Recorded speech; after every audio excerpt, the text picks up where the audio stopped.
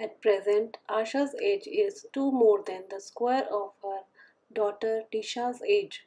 When Nisha grows to her mother's present age, Asha's age would be 1 year less than 10 times the present age of Nisha.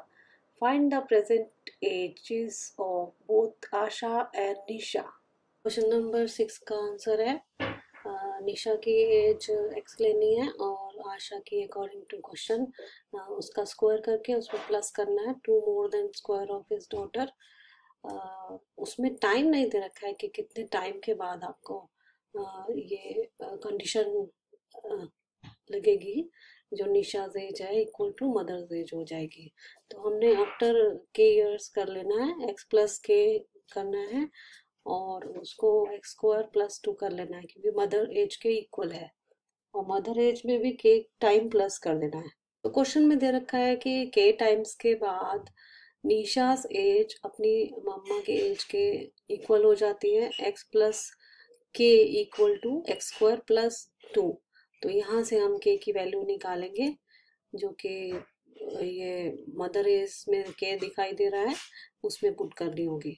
तो according to second condition, question के में second condition जो दे रखी है उसमें Asha's as equal to 10 times of निशाज present as है and -1 करना है, 1 लेस देन किया है उसमें। तो इसमें के की वैल्यू पुट कर देनी है। के की वैल्यू हमारे पास यहाँ से आई थी, ये निशा की एज निकाल के, तो ये सब सॉल्व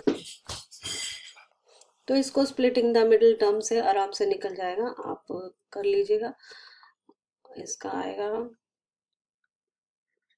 2x - 1 इक्वल टू 0 और x - 5 equal to 0, x equal to 1/2 जिसको कि रिजेक्ट करना पड़ेगा हमको, x इक्वल टू 5।